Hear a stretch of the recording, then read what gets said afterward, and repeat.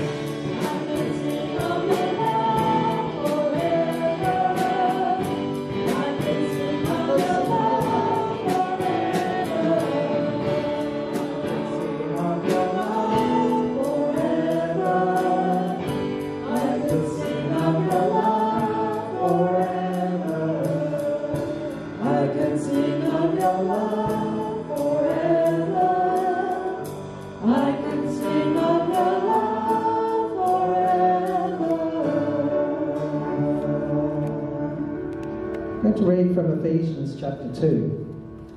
And this is Paul talking about Jesus. He came and preached peace to you who were far away, and peace to those who were near. For through him we both have access to the Father by one Spirit. Consequently, you are no longer foreigners and strangers, but fellow citizens with God's people, and also members of his household, built on the foundation of the apostles and the prophets, with Christ Jesus himself as the chief cornerstone. In him the whole building is joined together and rises to become a holy temple in the Lord. And in him you too are being built together to become a dwelling in which God lives by his Spirit.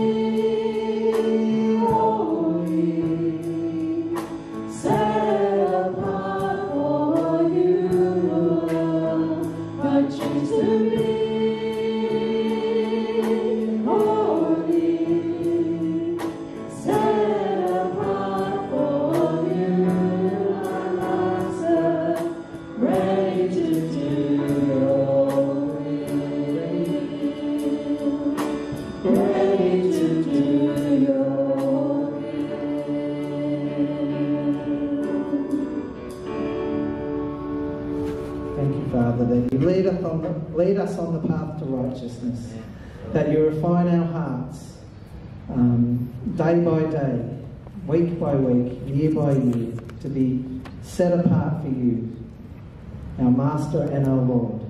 Amen.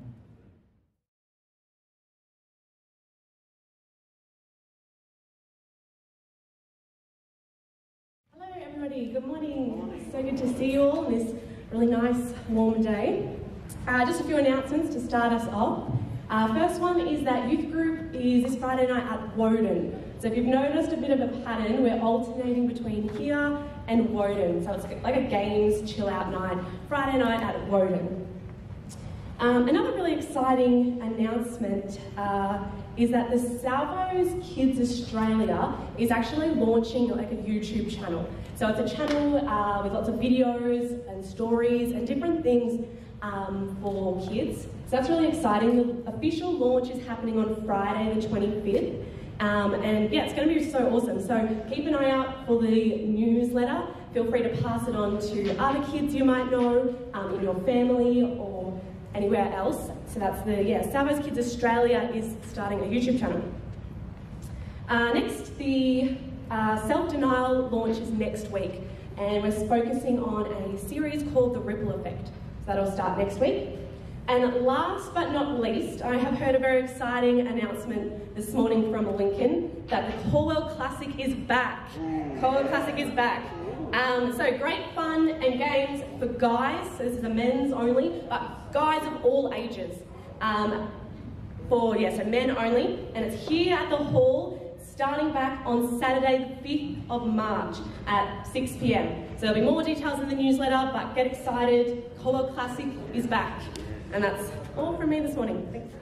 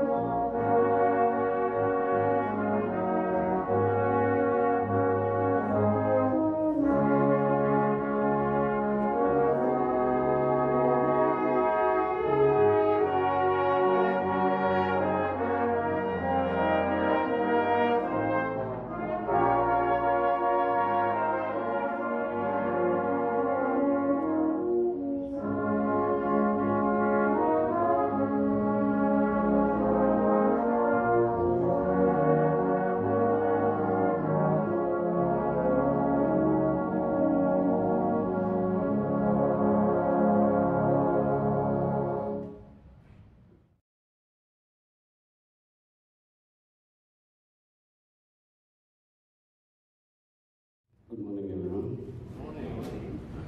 everyone. Today's Bible reading is from 2 Peter chapter 3 from New Living Translation. The day of the Lord is coming.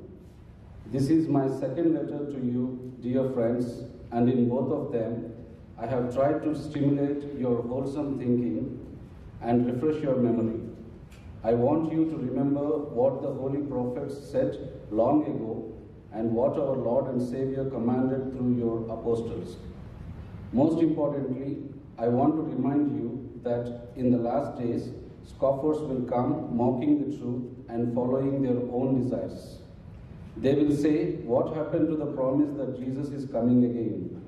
From before the times of our ancestors, everything has remained the same since the world was first created. They deliberately forget that God made the heavens long ago by the word of His command, and He brought the earth out from the water and surrounded it with water. Then He used the water to destroy ancient world with a mighty flood, and by the same word, the present heavens and earth have been stored up for fire. They are being kept for the day of judgment when ungodly people will be destroyed. But you must not forget this one thing, dear friends. A day is like 1,000 years to the Lord, and 1,000 years is like a day. The Lord isn't really being slow about His promise, as some people think. No, He is being patient for your sake. He does not want anyone to be destroyed, but wants everyone to repent. But the day of the Lord will come as unexpectedly as a thief. Then the heavens will pass away with a terrible noise, and the very elements themselves will disappear in fire, and the earth and everything on it will be found to deserve judgment.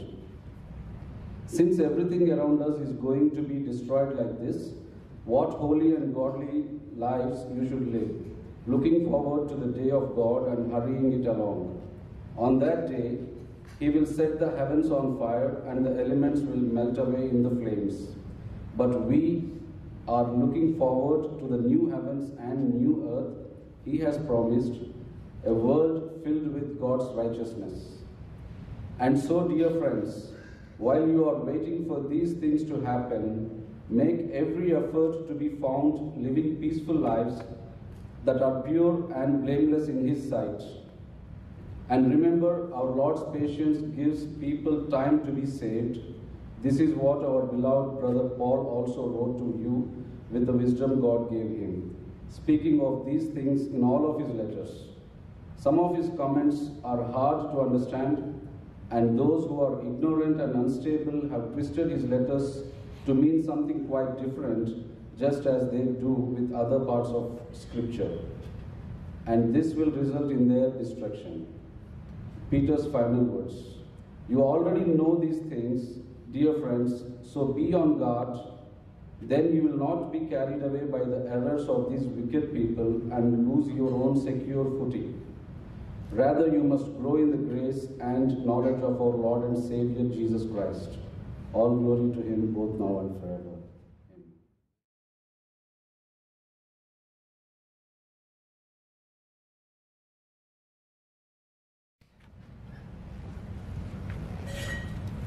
Thank you, Bruno. Thank you, brother. Bless you. Bless you heaps. We have had a feast already this morning. Wouldn't you say in worship we've had a feast? What a blessing. What a wonderful blessing. And many people have contributed and chosen the right kind of music, the right kind of songs, the right everything to prepare our hearts for worship.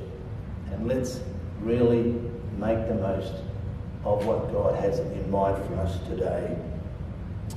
There's a wedding on this afternoon. Seb and Jacqueline Windoff, Seb Georgie are getting married, and it was a big deal for them to get married on the 20th of the 2nd, 22. So that's pretty exciting for them. That's 4 o'clock today. So I'm conducting that wedding, and it'll be a lovely, lovely time of celebration for their family. Another great reason to celebrate too is the beautiful music we've had, which Ren contributed to again. and opened our hearts to some beautiful words that the songsters sang in the past, and it has been a blessing to us as well. I see some extra power in the band, and also up here, Roger. Where are you, Roger? Stand up, Roger. I'm going to make you stand up. This is Roger. Make sure you say hello to Roger. Roger's been a part of our church for a long time, and he really feels that God wanted him to be involved in the worship team, and he confessed to me one day that he played the drums, and I thought, yeah, that'd be helpful. But he really felt a desire to sing, and I don't know if you heard him. I did, and it was tuneful. Beautiful. Thank you very much, Roger. Thanks to everybody who sang and presented music today. It's been a blessing. I want to share a short story with you, and then we'll move into the scripture and see how the two get tied together just ideally for us this morning. It was 7 years ago, on the 20th of February, 7 years ago today, actually, in 2015, a severe cyclone crossed the coast of Rockhampton, causing $600 million in damage in its wake. Cyclone Marcia was a Category 5 cyclone, and that's the strongest rating you get if you're a cyclone. It's a 5. It was right up there, blowing a gale. No offence to anybody here called Gale. Especially Category 2 over there. Mild-mannered gale. Jan and I were living in Rockhampton at the time, and of course it bridged the coast there. And at one point, in the midst of that storm, we heard a really loud crack, and it wasn't thunder or anything like that. It was just something broke. And sure enough, what had happened was a huge tree in the front yard of the house was blown over flat. It was a huge tree, huge enough for its branches to cover the windows of the house, not damage the house as such, but make the house darker than what it was at that time. And we gawked at it in amazement and a little bit of worry. We were very fortunate.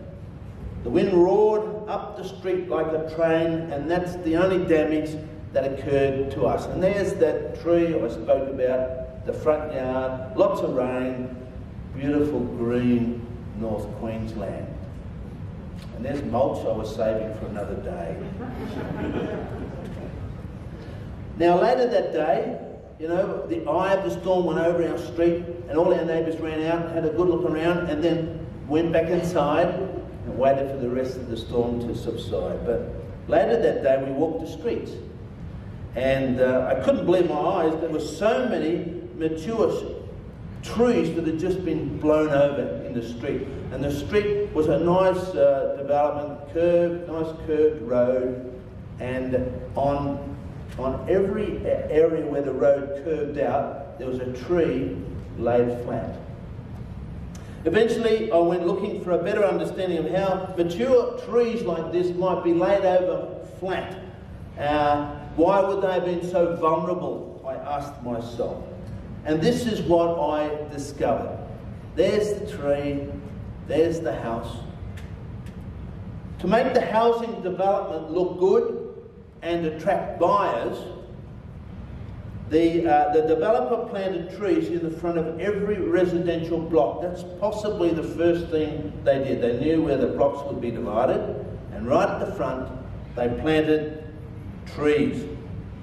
They installed a watering system that would guarantee lots of water, so lots of growth, and a source of water which at some point would become redundant because the developer would be all cashed up and he'd turn off the tap, however that supplied all of that development, and he'd walk away and pay his water bill, presumably. The problem was this: a relatively thin layer of topsoil and the watering system itself, which made it easy for the tree to grow well and look good. However, the roots had spread horizontally in a shallow soil instead of vertically, which is natural for the tree in pursuit of water, nourishment, right? The roots went out like that and not like that. And the water and the soil. The trees were substantial, but the shallow soil and the lack of strong, deep roots prevented them from standing up to the challenges of the storm. So, what's the spiritual lesson here? Anybody know? Now don't get excited, this is not the end. But what's the spiritual lesson here, do you think? If you were to spiritualize this story, what do you think is a lesson you might draw out of it for your own consideration or sharing it with a child? Have good footing. Have good footings. Good. Thanks very much, Scotty. Good to see you again, mate. Bless you. Can you sing? Play the drums? No? Just checking. Mandatory questions. Anybody else want to add to that? Deep soil. Deep soil and go deep? Yeah, deep soil, go deep. So often, of course, the builders throw all their rubbish at the front, and then a machine comes along and lays it flat, makes it hard. They put 4 inches of soil, 100 millimetres of soil on it, and they say, job done. Well, it's not really. Someone else? Take your mask out. Who was that? Just talking to George. Oh, that's why I could hear it. Okay. Now I made mention of this, a little bit of this last week in prayer, in a prayer that we pray, that we keep sending our spiritual roots deep. Keep sending, be proactive in driving your spiritual roots deep. We're going to see how we can achieve that. Back to our reading. First and foremost, the Apostle Peter reached out to believers for a reason. And that reason was that God had laid this purpose upon Peter's heart. I want to suggest this morning that God places a spiritual purpose upon the hearts of every salvationist. Every one of us here. God will lay a mission, a calling, a purpose on us. And he asks us to respond. Jesus said to Peter so long ago in John chapter 21, "Take care of my sheep," Jesus said. And then he went on to say, "Feed my sheep, not lambs, but sheep. Tend and mature my sheep," is what Jesus was asking of Peter. So Peter reached out to these people. Peter wrote to believers because their faith was being tested. Peter was very aware of the importance of the believers growing in their faith because the sheep had dispersed. Christians had been dispersed, driven all over the country. And because they were living in foreign lands, they faced constant pressure to conform to the culture around them. Now, if there's anybody here been living overseas, and there's quite a number who have and still do to some extent, you will know about the pressure to conform to the local culture. Well, they needed to keep sending their spiritual roots deep, regardless of the pressure of the local community. Now, what does that say to you and to me today? Has your encounter with Jesus ever impressed upon you the importance of strong spiritual roots? So Peter goes on to encourage believers to be on guard. Be protective. Be alert. I find it interesting that Peter's final words are a warning to believers to be on guard. They were actually to guard against other people. And the scripture says these wicked people who might seek to undermine your belief in Christ. And the scripture says that he didn't want them to lose their secure footing. In spiritual terms, they needed to be well grounded in Jesus. So they needed to keep sending their spiritual roots deep. Who are the wicked people? What is the secure footing Peter is speaking about? Well, the wicked people. In 64 AD or so, the second coming of Christ was no longer thought as imminent.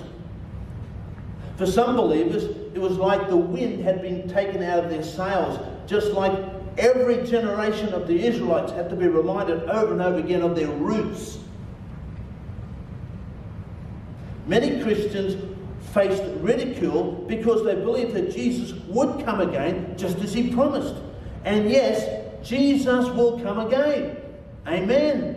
Jesus is coming again to separate the life from the lifeless. Just saying.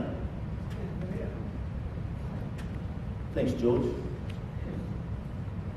Bible scholars suggest that the believers were being taunted and laughed at by people who knew Jesus Christ, or they knew of God's promises, but their faithfulness to what they once knew and their commitment to God was slipping or had lapsed entirely, fizzled out. I don't know about you, but I know of a few people who've really invested in some hobbies, you know, gone out of their way to buy this and do that and make that and make inquiries and join a club, and, you know, eventually it fizzles out. It's not in their heart. There's a mission right there, folks.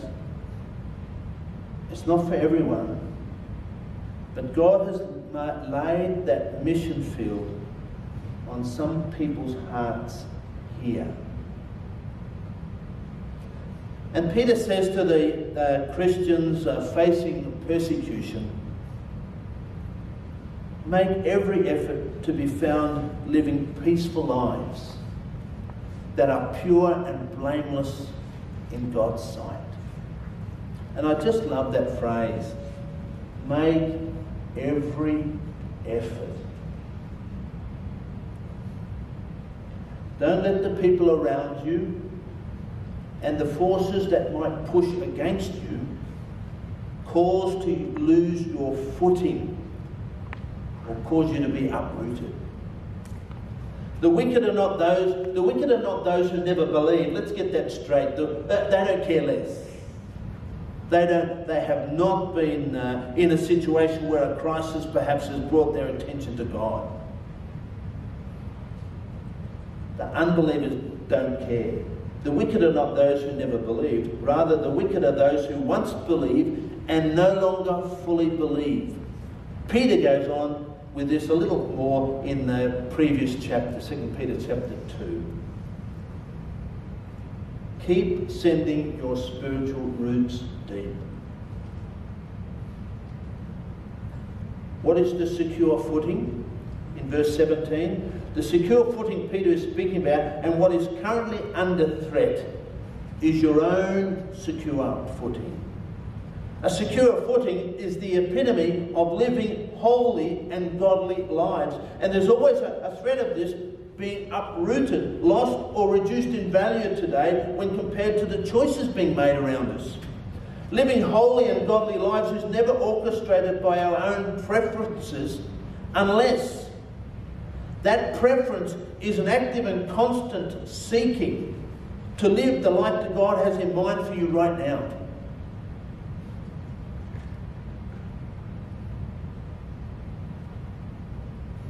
We sang a song this morning, beautiful song. I worship you There's a line there that says, the reason I live is to worship you. That's where we must be standing.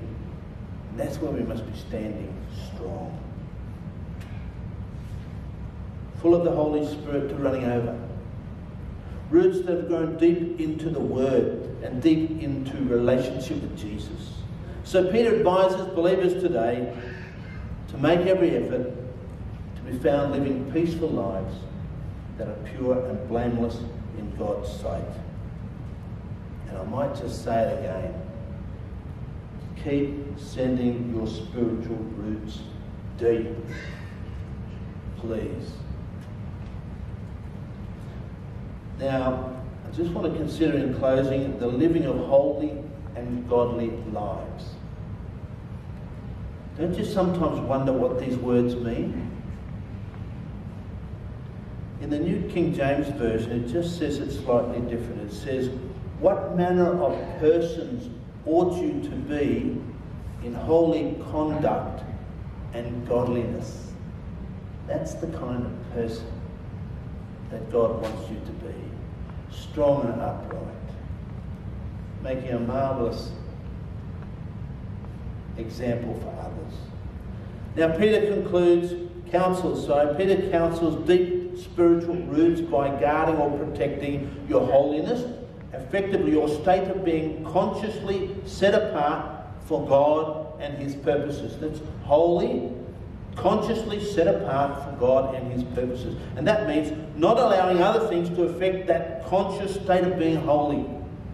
We focus on that as opposed to many other things. And Peter counsels deep spiritual roots by guarding your godliness, meaning your character, which under the influence of the Holy Spirit becomes godly, like Christ Himself, affecting who we are in all avenues of life for the world to see. There are lots of people in this world who are jaded or damaged by their past interaction with the church or sadly with church people. Perhaps they've had their expectations dashed like those of the early church who said, we're just waiting for the coming of Jesus, I can't wait any longer. And they turned their back on Jesus. Perhaps what some people need is someone to embrace the mission of rebuilding other people's faith in God, helping them see when shallow spiritual roots need to be guided into a more deeper function and thus prevent their weaknesses and certainly preventing a downfall. Deep spiritual roots means strong spiritual nourishment. So, friends, be on guard. Live holy and godly lives. Keep sending your spiritual roots deep. Eternity, for many, depends on it. The eternity of the people around you would depend on it. Now, coming to the conclusion, to everyone, the Holy One, the Almighty, He saw the seed planted in you. He saw the seed planted in you. And He will direct the depth of your roots according to your willingness for them to go deep. He will direct the depth of your roots according to your willingness to want them to go deep. He will see you stand firm in the face of opposition. How deep are your spiritual roots today? We're going to consider a beautiful song with rich words this morning as a time of reflection. And the place of prayer is always open for us to make our confessions to God, or to plead for Him what we need most, or to feel that in that sacred place, a holy place set apart here, that in this holy place we can call on Jesus to be with a certain person, a loved one or friend, who we know desperately needs to have their roots go deeper. It's something that will sustain them and give them substance and nourishment, spiritual nourishment. And as we sing, you can sing along. It'll be on the screen. By all means, sing along. But bathe in this song like it's a baptism. Can I ask you to do that? Bathe in this song like it's a baptism. Find cleansing. Find a spiritual backbone. Find a spiritual purpose. Don't stand back. Step forward and send your spiritual roots deeper. You will be blessed abundantly if you allow God to be your strength and your purpose. And as we sing, maybe you felt the hurtful impact yourself of others and have stepped back from being the disciple Jesus needs you to be. Give that some thought. Perhaps for some it's a rude awakening. You've realised that your spiritual roots need to be sent deeper. You haven't realised how shallow your roots might be. They need to be deeper into the Word, that's Scripture, and deeper into prayer, that's talking with Jesus, and deeper into relationship with Jesus, deeper into conscious love for God that marks your life as saintly in the face of all others. These are the words. I'll sing your praises forever, deeper in love with you, God. Close to your throne, I've found where I belong, deeper in love with you. We sing that to the Almighty, who's seen the seed sown in you, who sent someone to water it, who waits to see what the harvest might be like under our witness. So let's enjoy this song together, and let's really ask God to speak to us, to challenge us, and to bring us under His care. The way the mercy seat is always about it, the way to the place of prayer is always there. I've reinstituted the cross here, thinking that I really like the fact that we have the picture of the Trinity here. It's a holy one, all together. But let's sing an invitation to prayer and confession, and new vital strength is here today for each of us. God bless you.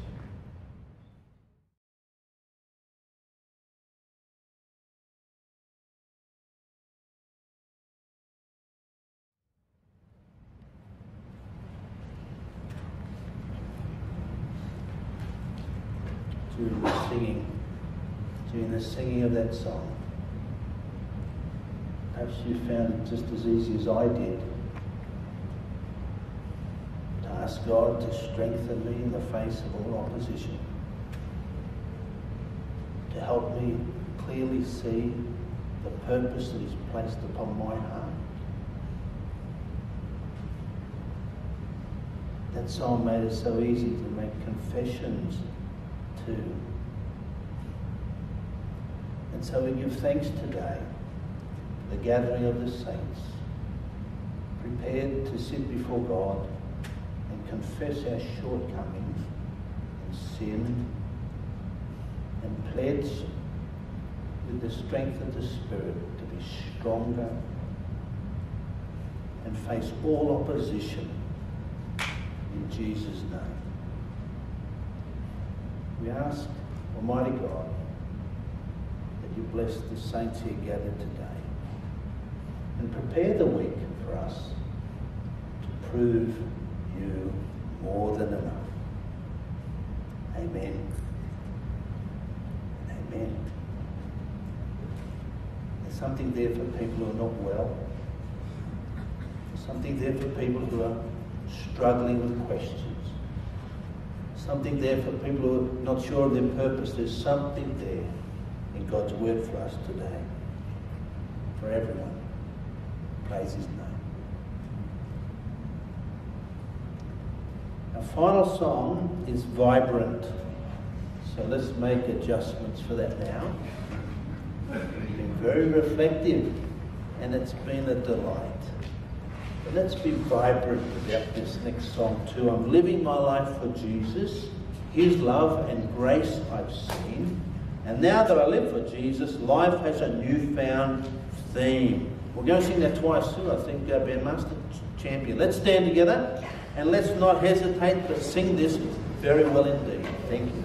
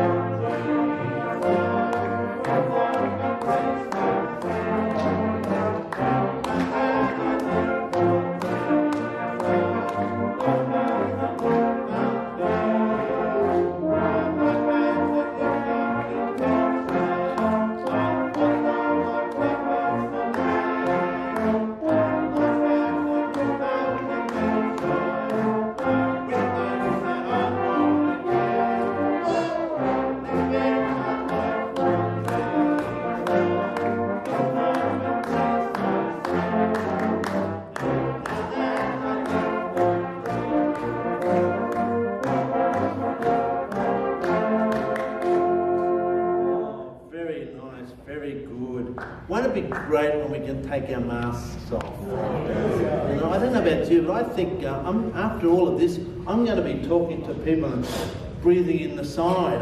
When I sing, I take a big breath, the thing goes, mask goes out, and I've got to sneak a breath here, and I go, and people think I've got some kind of speech impediment, but it's just the way it's going to work. You're not doing things over and over like that. But anyway, can't wait.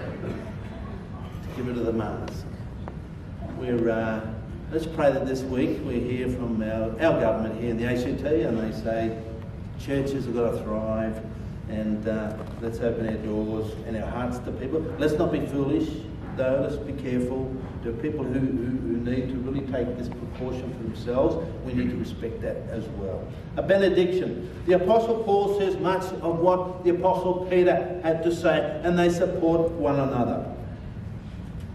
Let your roots grow down into him, and let your lives be built on him. Then your faith will grow strong in the truth you were taught, and you will overflow with thankfulness. Take that thought with you today. Whatever you've got to do about your spiritual roots, drive them deeper. Thank you. Coffee and tea is available, lots of fellowship. We don't have to sit down to consume our beverages or our biscuits or anything like that. Hallelujah. And the band are going to just give us a treat as we go about getting our morning tea. God bless you folks. Have a good day today. May God be your guide and your blessing, your strength and endurance. Thank you.